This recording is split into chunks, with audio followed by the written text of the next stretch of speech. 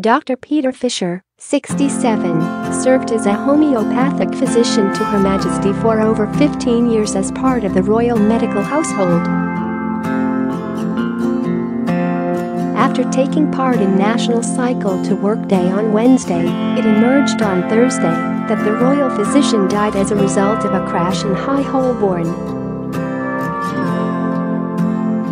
Dr. Fisher was classed as a world leader in homeopathy and was also the Director of Research at the Royal London Spital for Integrated Medicine, RLHIM.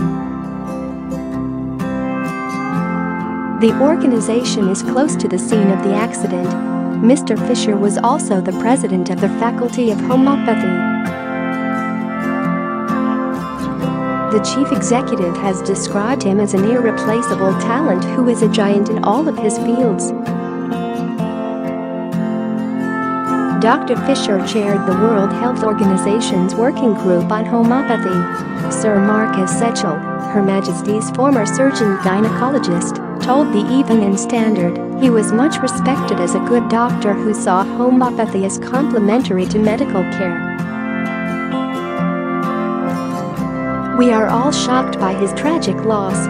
Dr. Fisher was declared dead at the scene, despite bystanders desperately attempting to save him. Police, the London Ambulance Service and an air ambulance all responded to the incident, which occurred at around 9:30 a.m. on Wednesday morning. No arrests had been made, while the lorry driver involved in the accident stopped at the scene.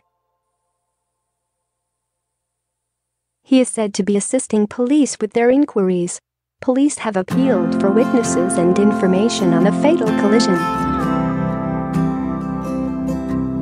In a statement yesterday, the force said officers were called at approximately 9:30 hours on Wednesday, 15th August to reports of a collision between a lorry and a cyclist on High Holborn, WC1.